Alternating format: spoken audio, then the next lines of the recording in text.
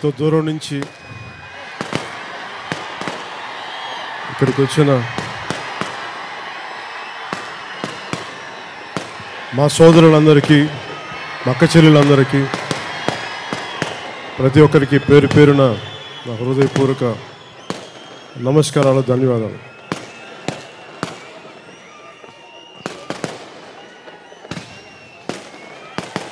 రంగస్థలంలో ఉన్న నటీనటులందరినీ, ఒక ఊరంతా నిండిపోయిన నటీనటులందరినీ ఒక చిన్న ఫ్రేమ్లో బంధించడం చాలా కష్టంగా. అందరం కూడా ఇంత పెద్ద స్టేజ్ చిన్నది అయిపోయింది. అంతమంది నటీనటుల సమూహం, అపారమైన అనుభవం ఉన్న నటీనటులు, వీరందరికీ రంగస్థలం తాలూకు విజయోత్సవ ధ్వనులవి అవి ఆగకూడదనే మనస్ఫూర్తిగా కోరుకుంటున్నాను.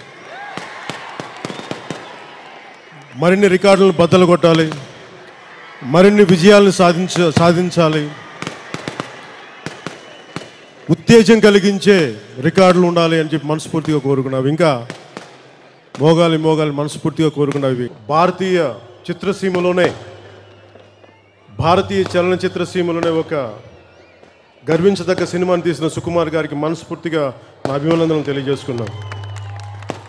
అలాంటి సినిమాకి బలంగా అండదండలుగా నిలబడిన మైత్రి మూవీస్ వారికి, నవీన్ గారికి, వారి మిత్రులకి మనస్ఫూర్తిగా నా ధన్యవాదాలు తెలుపుకున్నాను. నేను చాలా సంవత్సరాల తర్వాత, నేను ఎప్పుడు నా సినిమా లైక్ చేయటమే కానీ పూర్తి సినిమా చూసిన చాలా తక్కువ సార్లు చూస్తుంటాను. ఇప్పుడు తొలి ప్రేమ సినిమాకి ఒకసారి సంజయ్ థియేటర్కి వెళ్ళాను అంతే. అది కూడా సగం ఇంటర్వెల్ తర్వాత వచ్చేసాను, నాకు కొంచెం ఇబ్బందిగా ఉండే. కానీ చాలా సంవత్సరాల తర్వాత ఒక సినిమాని పబ్లిక్ థియేటర్లో చూడాలని చాలా మనస్ఫూర్తిగా కోరిక వచ్చింది. దానికి కారణం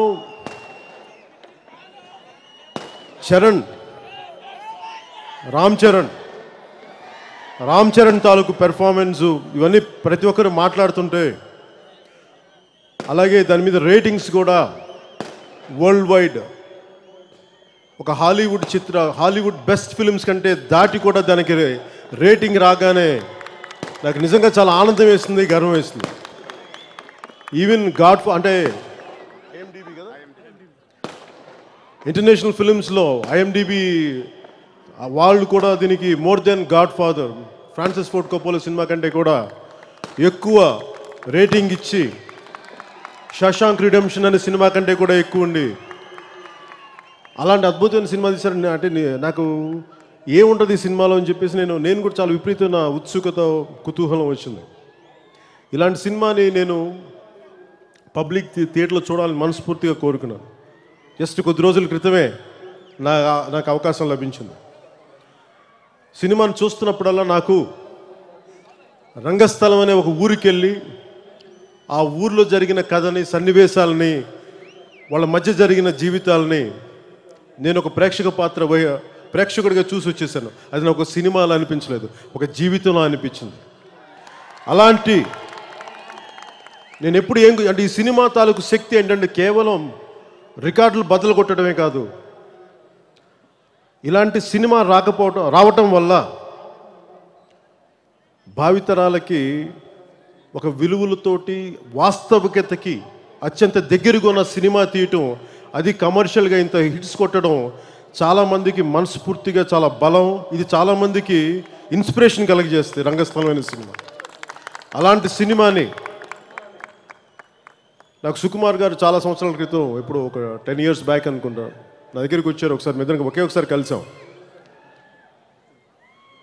ఆ సినిమా అప్పుడు ఆయన ఏదో కథ చెప్పాలనుకున్నారు, నేను ఏదో మూడ్లో ఉన్నాను, విన్నాను, దాన్ని పెద్ద స్పందించలే. ఇంకోసారి కలుద్దాం అన్నాను. నాకు సినిమా చేసే అవకాశం నాకు లభించలేదు. కానీ నాకు ఆయన మొదటి సినిమా నుంచి కూడా నాకు చాలా ఇష్టమైన దర్శకుడు. సహజత్వానికి దగ్గరగా ఉండే దర్శకుడు. అలాగే కాంటెంపరీ యువతకి ఏం కావాలి తెలిసిన దర్శకుడు, గొప్ప రచయిత. ఈ వాస్తవికతకి దగ్గరగా ఉండే సినిమాలు తీసే దర్శకుడు. అలాంటిది చరణ్ నేను ఇన్ని సంవత్సరాలు, ఇంతకాలం లాస్ట్ ఒక సంవత్సరంలో 1-2 సందర్భాల్లో అన్నయ్య గారిని కలవడానికి, చరణ్ని కలవడానికి ఇంటికి వెళ్ళినప్పుడల్లా ఈ గడ్డం పెంచుకొని ఒక పంచి కట్టుకొని మురికి వస్తున్నాడు. నేను చూస్తాను ఇట్లా యాక్ట్ చేస్తాడు ఏంటి అనుకునేవాడు. ఎందుకంటే నాకు అంత ధైర్యం లేదు అంత పంచి కట్టుకొని సినిమా చేయడానికి. అంటే చాలా ధైర్యం కావాలి, సిగ్గు వదిలేయాలి. చరణ్ పెరిగింది ఎక్కడ పల్లెటూరులో పెరగలా, ఎక్కడో చెన్నైలో పెరిగాడు, హైదరాబాద్లో పెరిగాడు, పట్నాల్లో పెరిగినాడు. అసలు అలాంటికి ఇతనికి ఈ వాస్తవిక ఈ పల్లెటూరు వాతావరణం ఎంత తెలుస్తుంటుందో అనుకునేవాడిని ఇప్పుడు. కానీ నాకు తెలిసిన చరణ్ నేలకి చాలా దగ్గర ఉండేవాడు. అంటే అంటే ఎంత ఎత్తు ఎదిగినా సరే చాలా అణిగిమణిగి ఉండేవాడు. ఈ సినిమాలోని పాత్ర నాకు తెలిసి నేను చిన్నప్పటి నుంచి చరణ్ చూస్తున్నాను. అతని గుండె లోతుల్లో అతని సహజత్వం ఇది. అంత అలాంటి వ్యక్తి. Amazing performer Charan. మగధీరలో ఒకలాంటి రామ్ చరణ్ చూస్తే, అంటే చిన్నప్పటి నుంచి నేను బాగా ముసుగు తన్ని పడుకుంటే రామ్ చరణ్ 6 ఏళ్ళప్పుడు, రామ్ చరణ్కి నేను ఒక పెద్దన్నయ్య లాంటి. రామ్ చరణ్ అక్క నాకు వీళ్ళందరూ నాకు తమ్ముడు చెల్లెళ్ళు లాంటి వాళ్ళు. నేను వాళ్ళకి బాబాయిని కంటే కూడా వాళ్ళకి అన్నయ్యని. సో నేను ముసుగు తన్ని పడుకొని ఉంటే వీడు 6 గంటలకి 7 గంటలకి తెల్లవారుజామున 5 గంటలకు వెళ్ళిపోయి 4:30కి వెళ్ళిపోయి ఎక్కడో రేస్ క్లబ్కి వెళ్ళిపోయి హార్స్ రైడింగ్ నేర్చుకునేవాడు. అంటే అప్పటి నుంచి అతను ఏదో నేర్చుకోవాలన్న తపన. Purely Ram Charan is an artistic material. నటుడు, ఒక సంపూర్ణమైన నటుడు రామ్ చరణ్, సంపూర్ణమైన నటుడు. నాకు నిజంగా చాలా ఆనందం అనిపించింది పెర్ఫార్మెన్స్. నేను ఎప్పుడైనా సరే మా ఇంట్లో ఉన్న వాళ్ళనే కాదు, బయట నటినట్లు ఎవరు ఏ మంచి సినిమా ఉన్నా కానీ నేను మనస్ఫూర్తిగా ఆనందించేవాడిని. వాళ్ళకి సలాం కొట్టాలనిపిస్తుంది, చాలా అద్భుతమైన ఆనందం కలిగజేశారని. అలాంటిది రామ్ చరణ్ ఈ రంగస్థలం సినిమాలో చిన్నప్పటి నుంచి ఆ ఊర్లో పుట్టి పెరిగి వాళ్ళే తల్లిదండ్రుల నాకు అంత సహజత్వంగా ఆ పాత్రలో ఇమిడిపోయి నటించింది నాకు విపరీతమైన ఆనందం కలిగించింది. అందుకని అతన్ని గట్టిగా కౌగిలించుకుని ముద్దు పెట్టినాను. చాలా అద్భుతంగా ఉంది పెర్ఫార్మెన్స్. నా సినిమాకు కూడా నాకు చాలా కోరికలు ఉంటాయి కానీ నేను చేయలేను, కొన్ని కుదరదు నాకు కొన్ని. కానీ వేరే వాళ్ళు చేస్తుంటే నాకు చాలా ఆనందంగా ఉంటుంది. అలాంటిది రామ్ చరణ్ చేస్తుంటే ఇంకా చాలా ఆనందం కలిగించింది. ఇలాంటి అద్భుతమైన పాత్రలు, అద్భుతమైన సినిమాలు రామ్ చరణ్కి భవిష్యత్తులో ఎప్పుడు సంపూర్ణంగా ఉండాలని మనస్ఫూర్తిగా కోరుకుంటున్నాను. ఈరోజు రామ్ చరణ్ కేవలం మన దక్షిణ భారతానికే కాకుండా అఖండ భారతానికి, అంటే పూర్తి నేను అనేది సబ్ కాంటినెంట్ వరకు అతని స్థాయి చాలా బలంగా వెళ్తుందని నేను నమ్మే వ్యక్తిని. నేను అంత సత్తా ఉన్న నటుడు. అంటే నేను ఎక్కడికైనా విదేశాలకు వెళ్ళిన ఎక్కడైనా చూసినా నాకు రామ్ చరణ్ గురించి చెప్తూ ఉంటారు. నాకు అతనికి మా ఇద్దరికి బంధుత్వం తెలియదు కానీ నాకు వేరే యాక్టర్ లాగా నాకు చేసి చూపిస్తాను. నేను విని అవును చాలా బాగా చేస్తాడు అంటారు, చాలా బాగా చేస్తాడు అవి అని చెప్తూ ఉంటాను నాకు. అలాంటి రామ్ చరణ్ ముందు మంచి సినిమాలు ఇంకా చేయాలి, ఇంకా బలమైన పాత్రలు వహించాలి. అంటే ఒక సంపూర్ణమైన నటుడు రామ్ చరణ్. అలాంటి సంపూర్ణమైన నటుడికి చాలా అండగా నిలబడ్డాడు సుకుమార్ గారు. నేను నిజంగా మనస్ఫూర్తిగా ఇలాంటి ఒక పల్లెటూరి వాతావరణంలో పాత్ర చేస్తుంటే ఇది సక్సెస్ అవ్వాలి. ఈ సినిమా ఇలాంటి సినిమా ఏదో ఒక కొత్త ప్రయత్నం చేస్తున్నారు. ఈ ప్రయత్నం సంపూర్ణంగా విజయవంతం కావాలని నేను కూడా మారుమూల ఎక్కడో అనేక మందిలాగే, అనేక కోట్ల మందిలాగే నేను కూడా ఆకాంక్షించాను. అలాగే సుకుమార్ గారు చేసిన విధానం చూస్తే కథను నడిపిన తీరు, కథను రాసుకున్న తీరు, డైలాగ్స్ కానీ ఎంత సహజత్వానికి దగ్గరగా ఉన్నాయంటే అది వాళ్ళు పాత్రధారులు, వాళ్ళు నటిస్తున్న వాళ్ళు అనిపించలా, సహజంగా జీవిస్తున్న వాళ్ళు ప్రతి ఒక్కరూ. మీరు ఏదో అత్త క్యారెక్టర్ చేశారు కదా. ఎందుకంటే నేను మొన్న ప్రీమియర్ చూసినప్పుడు ఆవిడ పక్కన వస్తే ఎవరు అనుకొని జస్ట్ షేక్ ఇచ్చే హలో అండి అన్నాను. నా చెప్పి నేనే ఈ క్యారెక్టర్ చేశానంటే అప్పుడు మళ్ళీ తిరిగి చూశాను ఈవిడ. అలాగే జగపతి బాబు గారు జగపతి బాబు గారు నాకు మొట్టమొదటిసారి నేను చెన్నైలో ఉన్నప్పుడు ఆయన సినిమాల్లోకి వస్తున్నప్పుడు నేను అన్నయ్య గారి దగ్గరికి వచ్చాను. ఇంట్లో సినిమాలు యాక్ట్ చేస్తాను, నా బెస్ట్ విషెస్ తీసుకోవడానికి. నాకు జగపతి బాబు గారు నాకు అప్పటి నుంచి తెలుసు. ఆయన ఈ రోజున నేను హీరో పాత్రలు చేయను, ఒక గొప్ప క్యారెక్టర్ యాక్టర్ అవుతాను అనుకున్నప్పుడు ఆయనకు వచ్చిన పాత్రలు ఈ రోజున మనందరికీ దానికి మొచ్చుతునికే ఈ రోజున రంగస్థలంలో ఆయన చేసిన ప్రెసిడెంట్ పాత్ర. అలాగే ఆది క్యారెక్టర్, ఆది పినిశెట్టి క్యారెక్టర్, ఆది కూడా నాకు మెడ్రాస్లో ఉన్నప్పుడు నేను తెలుసు. సో ఆది చేసిన పాత్ర, అలాగే చరణ్ పక్కన ఉన్న ప్రతి ఒక్కరు నటీనటులు ప్రతి ఒక్కరూ ఈ అది ఏదో ప్రోగ్రామ్ అంటారు, అలాగే అంటే నేను సినిమాలు యాక్ట్ చేసిన అందరిని మర్చిపోతాను, అందుకే నాకు క్షమించాలి. ఇంకొకటి, నేను కళ్ళజోడు పెట్టుకుని మాట్లాడడానికి కారణం ఏంటంటే నాకేదో చిన్న ఈ వెలుగు తీసుకెళ్ళి చిన్న ఐ ప్రాబ్లం ఏదో, అందువల్ల నేను కళ్ళజోడు పెట్టుకుని మాట్లాడుతాను, అంతేగాని ఈ స్టైల్ స్టేట్మెంట్ కాదా. అలాగే సమంత గారికి ఇంకా సినిమాలు చేయరేమో అనుకుంటున్నప్పుడు ఈ సినిమా చేయడం, ఆవిడ అలా చూస్తుంటే నాకు చాలా ఆనందం కలిగించింది. చాలా అద్భుతంగా పెర్ఫామ్ చేశారు సమంత గారు. అలాగే ఇక్కడ ఉన్న నటీనటులందరికీ, అలాగే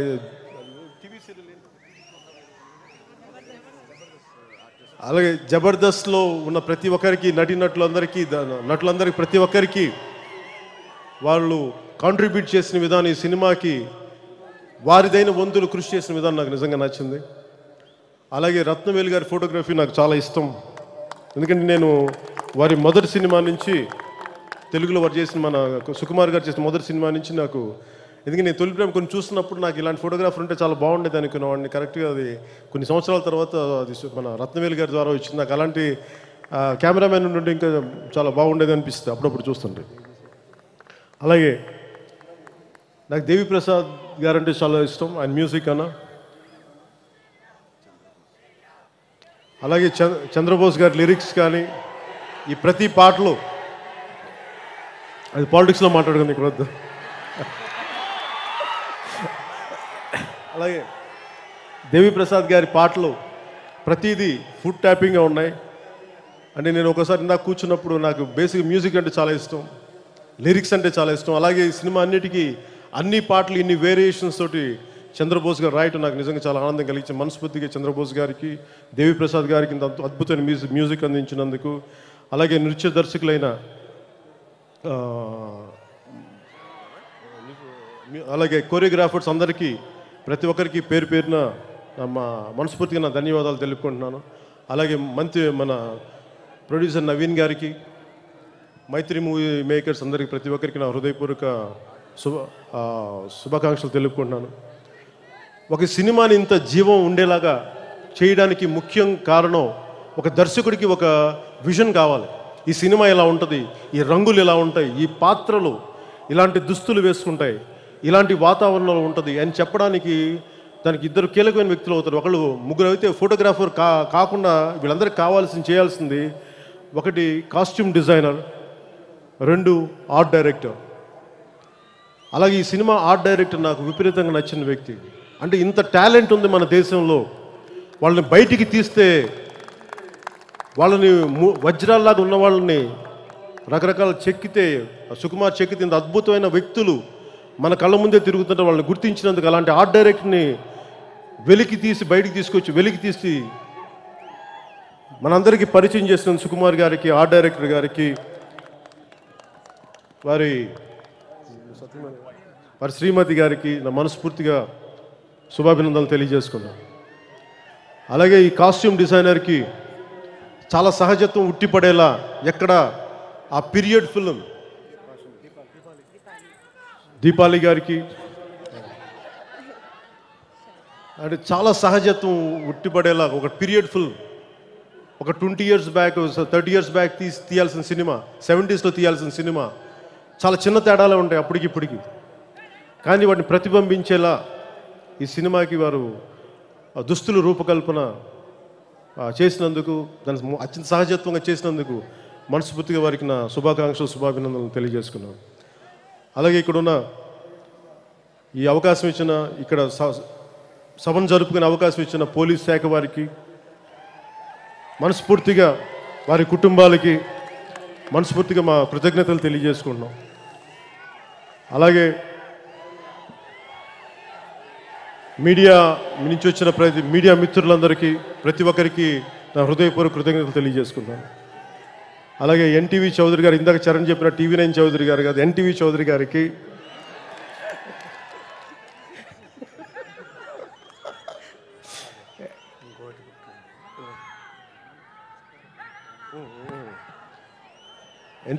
గారికి TV9 యాజమాన్యానికి, రవిప్రకాష్ గారికి, ప్రతి ఒక్కరికి నా హృదయపూర్వక ధన్యవాదాలు తెలుపుకుంటున్నాను.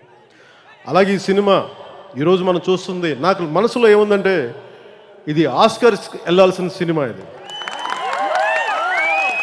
దక్షిణ భారతం ఉత్తర భారతం కలిపి ఒక లాబీగా ఏర్పడి ఇలాంటి గొప్ప సినిమాని మన ఆస్కర్స్కి షార్ట్ లిస్ట్ చేసి లాస్ ఏంజలస్కి పంపించకపోతే మనం ద్రోహం చేసిన వాళ్ళం అవుతాం. ముఖ్యంగా ప్రతి ఒక్కరూ ఇలాంటి మంచి సినిమాని మనం అంతర్జాతీయ స్థాయిలో ప్రమోట్ చేయిస్తే దాని ప్రతిఫలం భారతదేశం అంతటికి మనకి చాలా బెనిఫిట్ ఉంటుంది. మన భారతదేశం తాలూకు ఖ్యాతి అంటే విదేశాల్లో కోరుకునేది. ఆ మధ్య నేను దంగల్ సినిమాను కూడా ట్వీట్ చేశాను. విపరీతంగా నచ్చింది నాకు దంగల్ సినిమా. ఎందుకంటే అది మనది, మన నేలలో కథ, మన మట్టి కథ, మన జీవితాల కథ.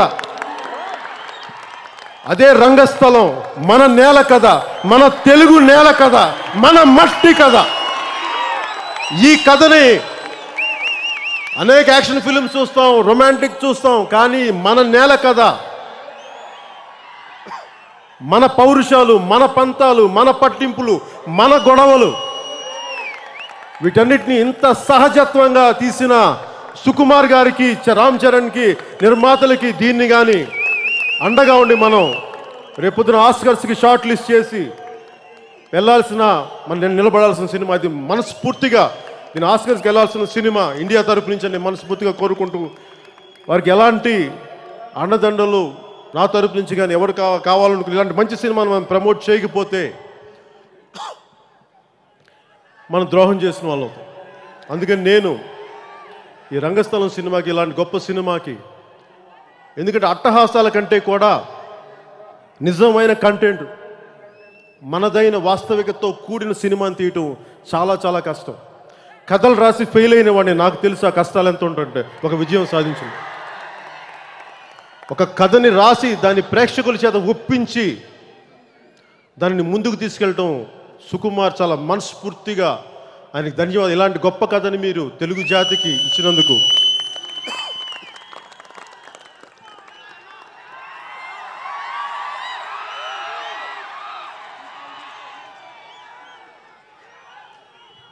తెలుగు జాతికి ఇచ్చినందుకు మీకు, ఈ తెలుగు జాతి మీకు రుణపడి ఉంటుంది సుకుమార్ గారు. అంటే దీనికి ఒక మ్యాథమెటిక్స్ లెక్చరర్లో ఇలాంటి ప్రతిభ దాగుంటుందని మనకు తెలియదు కదా.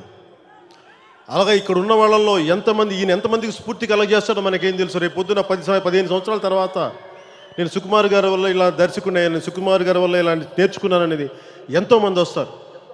అందుకని ఈ సినిమాకి, ఇలాంటి మంచి సినిమాని ప్రమోట్ చేయడం ఇది మన బాధ్యత, మన రెస్పాన్సిబిలిటీ, మన డ్యూటీ అని తెలియజేసుకుని, తెలుగు చిత్ర పరిశ్రమ కూడా రంగస్థలం చిత్రానికి ఒకప్పుడు ఒక 2 ఇయర్స్ బ్యాక్ అందరూ బాహుబలికి ఎలా నిలబడ్డారో ఈ రోజున రంగస్థలం సినిమా కూడా అలాగే నిలబడాలి. వర్గాలకు అతీతంగా, అన్ని భావావేశాలకి అతీతంగా ఈ రోజున రంగస్థలం సినిమాకి తెలుగు పరిశ్రమ అంతా ముక్త కంఠంతో నిలబడాలి. రాజకీయాల పరంగా వేరు వేరు వర్గాలు అవ్వచ్చు, వేరు వేరు పరిస్థితులు ఉండొచ్చు, కానీ సినిమా పరంగా తెలుగు చిత్ర పరిశ్రమ మటుకు ఎప్పుడు ఎప్పుడు ఎప్పుడు ఎప్పుడు ఒకటే. సో అలాంటి రంగస్థలం సినిమాలో నాకు చిట్టిబాబు అంటే చిన్న తమ్ముడు లాంటి వాడు.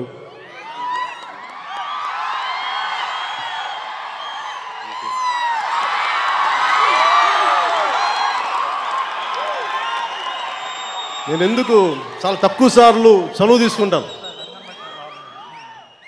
వీడు అని ఎప్పుడన్నా చాలా తక్కువ సార్లు అన్నాను. వీడు నా తమ్ముడు లాంటి, వీడు నా తమ్ముడు. మా అన్నయ్య నాకు తండ్రి, మా వదిన నాకు తల్లి.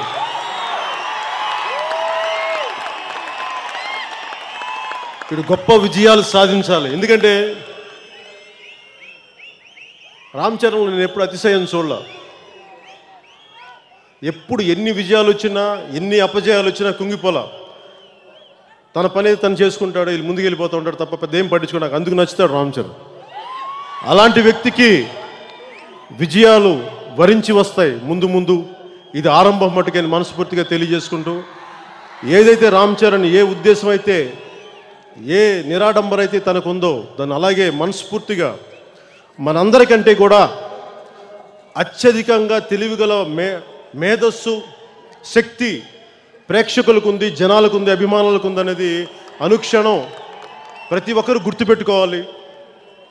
సమూహానికి ఉన్న తెలివితేటలు కానీ, సమూహానికి ఉన్న శక్తి కానీ వ్యక్తిగా ఉండవు. అలాంటి ఇంత జన సమూహాన్ని ఆకట్టుకొని ముందుకు తీసుకెళ్లారంటే ఒక మంచి సినిమాని మీరు చెప్పారు. మీకు మనస్ఫూర్తిగా మీ ఒక్కరికి, ప్రతి ఒక్కరికి పేరు పేరున ప్రపంచం మొత్తం తెలుగు జాతి ఎక్కడున్నా ఈ సినిమాని ఆదరిస్తున్న ప్రతి ఒక్కరికి మనస్ఫూర్తిగా నా హృదయపూర్వక కృతజ్ఞతలు తెలియజేసుకుంటూ సెలవు తీసుకున్నాను. జై హింద్.